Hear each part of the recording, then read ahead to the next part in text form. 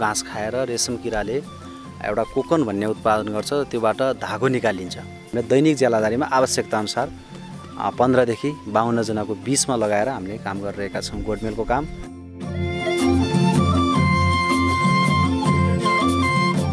यहीबाट यो रेशम किराको अन्डा ल्याएर यहाँ ह्याचिङ गरेर रेशम किरा उत्पादन गर्छौँ। हामी 3 जनाको संयुक्त लगानी हो र यसमा कुनै स्रोतबाट हामीलाई कुनै पनि राहत चाहिँ उपलब्ध भएको छैन र हामी राहत भन्दा पनि एउटा व्यवसायलाई अगाडि बढाउनुपर्छ र भन्ने अभिप्रायका साथले आएका हौँ। नेपालको बजारमा होलसेल रेट चाहिँ 70,000 रुपियाँ कुन्टल पर्न आउँछ।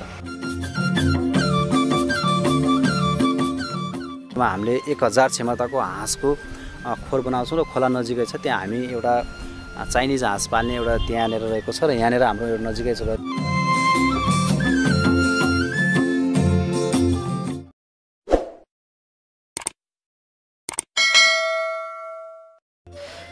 दर्शकबिन नमस्कार, म खगेन्द्र केसी लेकाली अनलाइन हेर्दै हुनुहुन्छ। हामी आज सल्यान जिल्लाको शारदा नगरपालिका वडा नम्बर 2 जोगीदेव खोलामा छौँ। ब्याक साइडमा देखिराख्नु भएको छ यहाँ किमु खेती भइरहेछ। रेशम धागो उत्पादनको लागि चाहिँ रेशम किरालाई खुवाएर धागो निकाल्नको लागि चाहिँ किमु खेती चाहिँ यहाँ व्यावसायिक रूपमा युवाहरूले गर्नुभएको छ। 3 जना युवाले चाहिँ सामूहिक रूपमा चाहिँ किमु खेती गर्नुभएको छ। यो कर्णाली प्रदेशकै एकमात्र र पहिलो किमु खेती भएको र रेशम धागो उत्पादनको लागि चाहिँ यस्तो कार्य गरिँदै गरेको चाहिँ उहाँहरूको दाबी छ। हामी समग्र विषयमा चाहिँ यो किमु खेती कसरी उहाँले गर्दै हुनुहुन्छ, यो काम र सोचाइ हो र यो कस्तो खालको खेती हो, यो रेशम धागो कसरी निकालिन्छ भन्ने विषयमा समग्र विषयमा चाहिँ कुराकानी गर्नेछौँ। नारायण दाहाल हुनुहुन्छ, त्यसै गरी उहाँसँगैका अन्य युवाहरू हुनुहुन्छ। 3 जना युवाहरूसँग आजको यो विशेष भिडियोमा चाहिँ हामी कुराकानी गर्छौँ। भिडियोलाई अन्तिमसम्म हेर्नुहोला।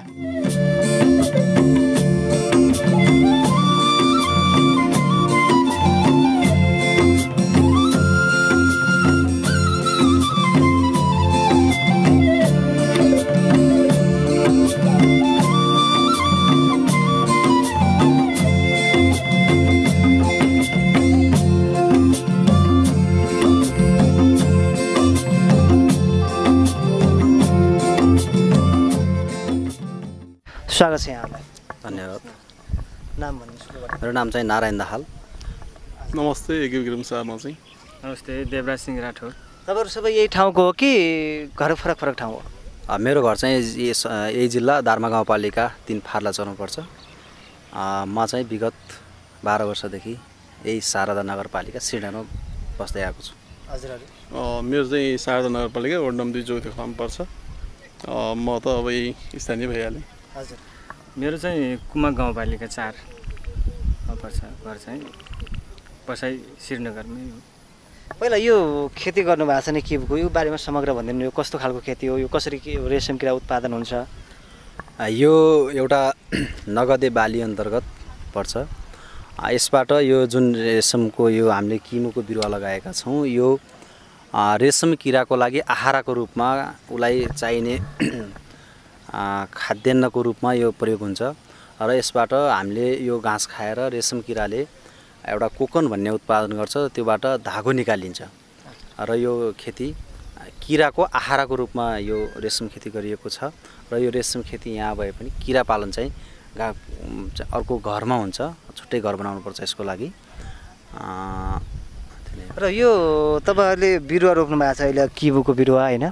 कति भयो समय रोपे? यो हामीले जेठ 9 गतेदेखि रोप्न सुरु गरेका हौँ र जेठ 13 गते रोपिसिद्धेको थियो। चान्चुन हाम्रो 1 महिनाको बिरुवा हो यो अहिले।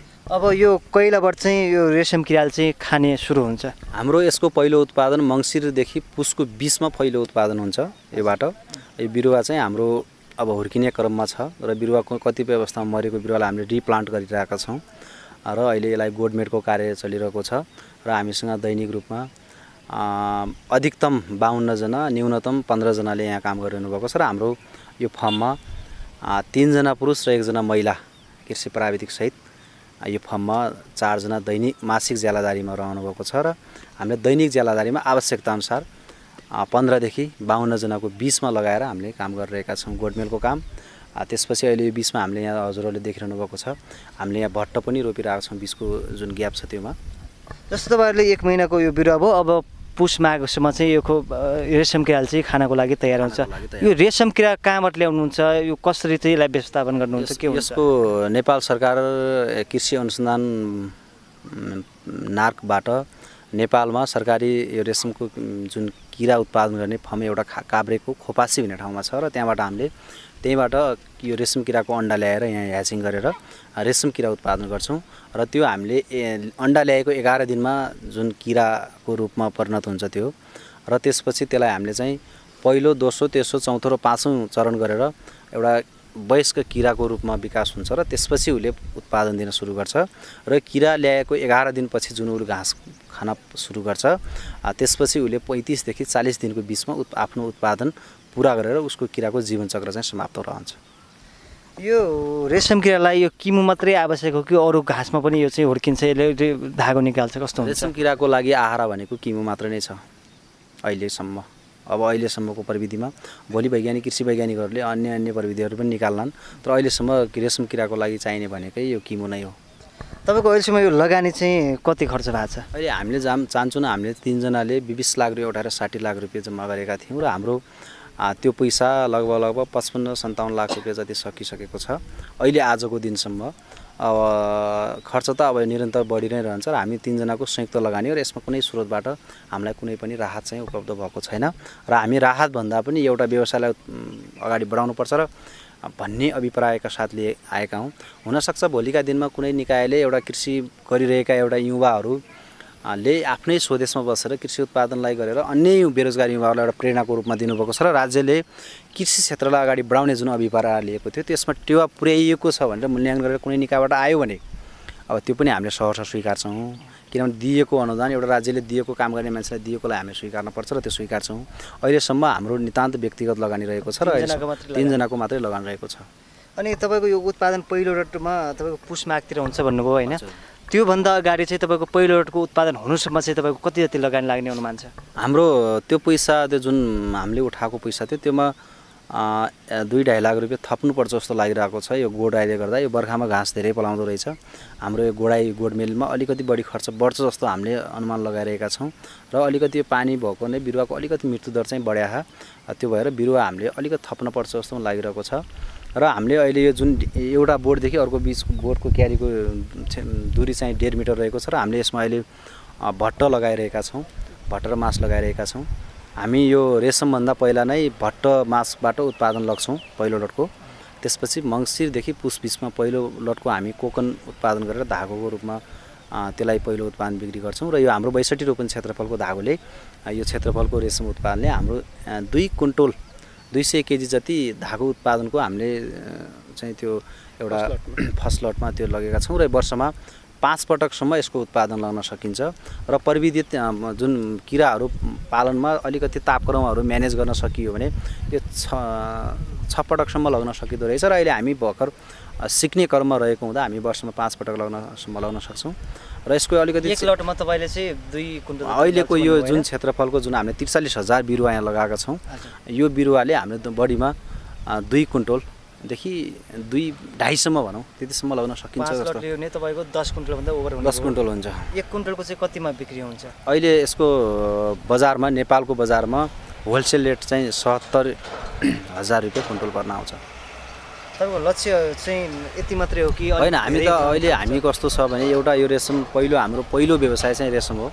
यो सँगसँगै हामीले यहाँ नजिकै तपाईँले देख्नुहुन्छ हामीले यहाँ 41 मिटर क्षेत्रफल लम्बाइ र 8 मिटर चौडाइको एउटा जमिन राखेका छौँ। त्यसमा हामीले 1000 क्षमताको हाँसको खोर बनाउँछौँ र खोला नजिकै छ त्यहाँ हामी एउटा चाइनिज हाँस पाल्ने एउटा त्यहाँनिर रहेको छ र यहाँनिर हाम्रो एउटा नजिकै तपाईँले देख्नुहुन्छ यहाँ चाहिँ हामीले 1000 क्षमताकै स्थानीय जातको लोकल कुखुरा पाल्ने लक्ष्य लिएका छौँ र यो जुन घाँस छ यो रेशमको बिरुवालाई हामीले खुवाउने चाहिँ कलिलो घाँस हो।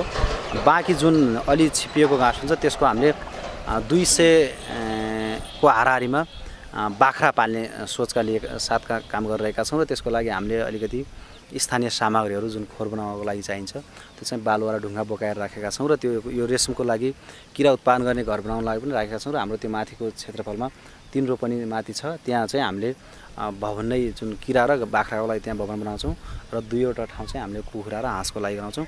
यो सँगसँगै हामीले एउटा यहाँ बिरुवाबाट रेशम पनि उत्पादन हुने भयो, रेशम किराबाट धागो पनि आउने भयो, त्यो सँगसँगै बाख्रा पालन पनि हो। बाख्राको मल चाहिँ फेरि यहीँ परेको हुन्छ र यो सँगसँगै जस्तो हाम्रो बिचको जुन डिस्टेन्स छ त्यो डिस्टेन्समा चाहिँ हामीले यहाँ तपाईँको यहाँ बिचमा घुसुवा बालीमा मटर खेती गर्ने, जस्तो हिउँदको दिनमा मटर खेती गर्ने, बर्खाको दिनमा चाहिँ भट्टमासहरू लगाएर यो घुसुवा बालीको रूपमा लगेर त्यसलाई पनि अलिकति आम्दानीको स्रोतको रूपमा त्यसलाई पनि अगाडि बढाउनुपर्छ भन्ने सोचका साथ हामीले यो भट्ट लगाइरहेका छौँ। हेरौँ कतिसम्म सफल हुन्छ। हामी त अहिले सिक्ने क्रममै नै छौँ र सफल भयो भने हामी चाहिँ यो वार्षिक रूपमा यो काम गरिरहेको छौँ, यो जुन अन्तर घुसुवा बाली।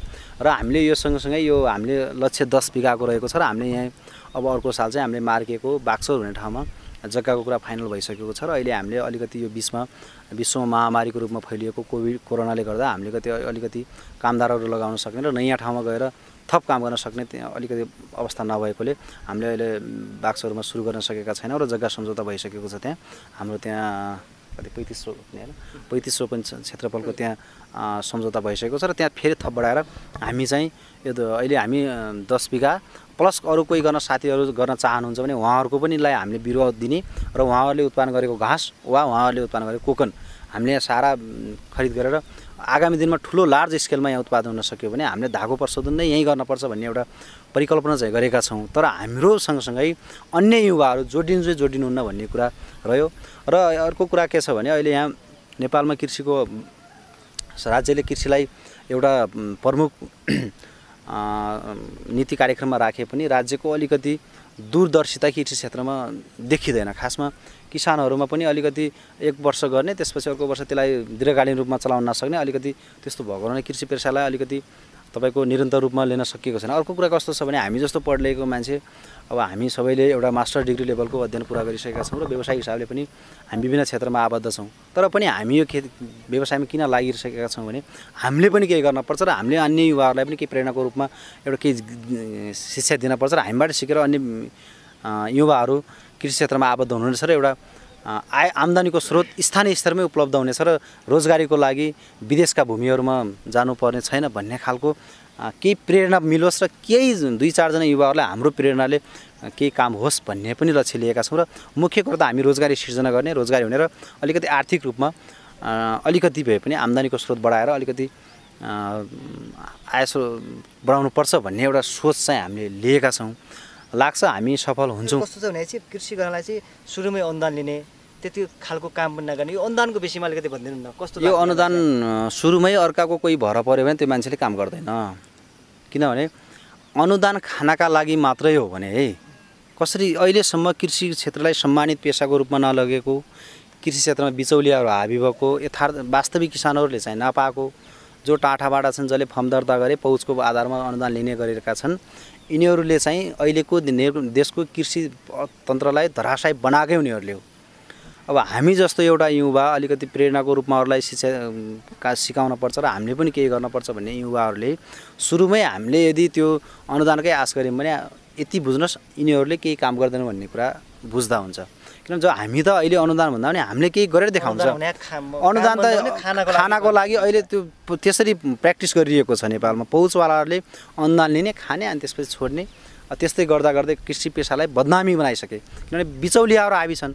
त्यो भएर कृषि पेसालाई एउटा सम्मानित पेसाको रूपमा लगिएको छैन। र हामीलाई पनि धेरै मान्छेले के भने कति करोड आयो तिमीहरूलाई, कति लाख आयो भने हामीले त अनुदानको लागि काम गरेन, हामी त आफू एउटा सृजनशील हुनपर्छ र केही गर्नुपर्छ भनेर लागेका हौँ। भोलिका दिनमा हाम्रो कामलाई कसैले मन पराएर, कुनै निकायले मन पराएर एउटा हाम्रो यो व्यवसायलाई थप उकास्नलाई, एउटा मनोबल कायम गर्नलाई र यसको विकास गर्नलाई अनुदान दिएमा हामी त्यसो स्वीकार्छौँ। तर अहिले हामी अनुदानको पक्षमा चाहिँ छैनौँ र आगामी दिनमा आयो भने त लिन पनि पर्छ। किनभने सबै चिज हामीसँग, प्रविधिहरू सबै हामीसँग पनि नआउन सक्छन्। नयाँ प्रविधिहरूको स्थापना गरेर पनि त्यो काम गर्न सकिन्छ र अनुदान चाहिँ अहिले हाम्रोमा कुनै ठाउँबाट पनि आएको छैन र हामीले माग पनि गरेका छैनौँ। किनभने हामी लकडाउनको बिचमै यो काममा लागिहाल्यौँ। लाग्दा विभिन्न सरकारी कार्यालयमा जान अब त्यो तपाईँ विभिन्न मापदण्डहरू भन्छ, अब कोरोनाले गर्दा मापदण्ड छ, हामी गएको पनि छैनौँ र अब आगामी दिनहरूमा अब त्यस्तो कुनै ठाउँमा खोल्यो भने त्यो पहल चाहिँ हामी गर्छौँ। यति धेरै जग्गा लिनु भएको छ, यसको भाडा कति तिर्नुहुन्छ र कति वर्षको सम्म? यो अहिले हाम्रो 62 रोपनी क्षेत्रफलको 10 वर्षलाई सम्झौता गरिएको छ र हाम्रो कुनैमा 1-1.5 हजार सस्तो, कुनैमा अलिकति महँगो छ। सरदर हामीले मिलाउँदाखेरि एक रोपनीको 8,000 पर्न आएको छ वार्षिक रूपमा। यो तपाईँको सोचाइ चाहिँ कसरी आयो, कृषि गर्नुपर्छ, यस्तो खालको खेती गर्नुपर्छ भन्ने कामहरू चाहिँ यस्तो खालको सोचाइ बन्यो? अब हामी यसमा यो सूर्योदय बहुउद्देश्य कृषि फर्ममा 3 जना साथीहरू छौँ। हाम्रो नारायण दाहाल, म आफै के विक्रम छ, देवराज सिंह राठौर। यो चाहिँ यो नितान्तै नगदे बाली र हाम्रो सल्यानको लागि नयाँ पनि। सो धेरै किसान साथीहरूले परम्परागत रूपमा खेतीहरू गरिरहनु भएको छ। यसलाई अलिकति आधुनिक र वैज्ञानिक तरिकाले खेती गरौँ भन्ने तरिकाले हामीले यसलाई रेशमलाई छानेका हौँ। यसमा पनि एउटा धेरै खोज गरेर, अब जस्तो रेशमको तपाईँ जस्तै मिडियाहरूबाट हामीले पनि खोजी गऱ्यौँ र त्यति मात्रै हामी चित्त बुझाएनौँ। हामी सम्बन्धित ठाउँमा गएर, जस्तो दाङको गडुवामा गएर फिल्ड भिजिट गऱ्यौँ। हरिदत्त अधिकारी उहाँज्यूसँग पनि उहाँले ठुलो स्केलमा गर्नुभएको रहेछ। 10 बिघा अहिले प्लस 8-10 बिघा थप्दै हुनुहुँदैछ। उहाँसँग पनि गयौँ। उहाँले चाहिँ यसको सम्भावनाको विषयमा हामीलाई जानकारी दिनुभयो र यो सम्भावना हाम्रो यो ठाउँको के छ त भनेर हामी त्यो पनि अध्ययन गऱ्यौँ, सम्भावना जोखिमको विषयमा। र उहाँबाट धेरै कुराहरू हामीले सम्भावना देख्यौँ। भावी योजना यो खेतीलाई कहाँसम्म पुर्याउँला, कस्तो खालको बनाउँला भन्ने, कतिसम्म भोलम्मा गरौँला भन्ने खालको योजना छ? अब यस्तो यो चाहिँ नितान्त सल्यान पहाडी भूगोलमा अवस्थित छ। अब यसमा तराईको जस्तो प्रशस्त जग्गा 50औं बिघा 40औं बिघा हामीले त्यो पाउने सम्भावना एकदम कम छ। तर हामीले अहिले तत्काल सल्यानमा अहिले अब 62 रुपैयाँ त तत्काल गरिरहेछौँ। प्लस अबको 2 वर्षभित्रमा हामीले 10 बिघामा गर्ने प्लान बनाएको छौँ। मैले यहाँलाई पनि सँगसँगै जोडेँ। फेरि पनि स्वागत छ। तपाईँको सोचाइ चाहिँ भनिदिनु, तपाईँको व्यक्तिगत सोचाइ चाहिँ यो कसरी गर्नुपर्छ भन्ने खालको आयो? अघि साथीहरूले पनि भन्नुभयो, तपाईँको चाहिँ कसरी आयो? यो हजुरको व्यक्तिगत सोचाइ भन्दा पनि हाम्रो सामूहिक सोचाइ नै भनौँ होइन, सहकारी साथीहरूको सबै सहकार्यमा। तपाईँले योभन्दा अगाडि के गर्नुहुन्थ्यो? म नेको इन्सुरेन्समा अहिले पनि काम गरिरहेको छु। प्लस योभन्दा जागिरी पैसा पनि छ, त्यो पनि छ, त्यो पनि भयो। यो हाम्रो सल्यान भनौँ कर्णाली प्रदेशमै अलिकति नयाँ व्यवसाय हो। यो हाम्रो सबैको सहकार्यमा यो नयाँ व्यवसाय सुरु गरौँ होइन, यसलाई अगाडि बढाउँ। हामी जस्तै युवाहरू पनि हुनुहुन्छ, उहाँहरूले पनि सिक्दै जानु होला, हामी पनि गर्दै जाउँ भन्ने सोचाइले हामी यो व्यवसायमा लाग्यौँ।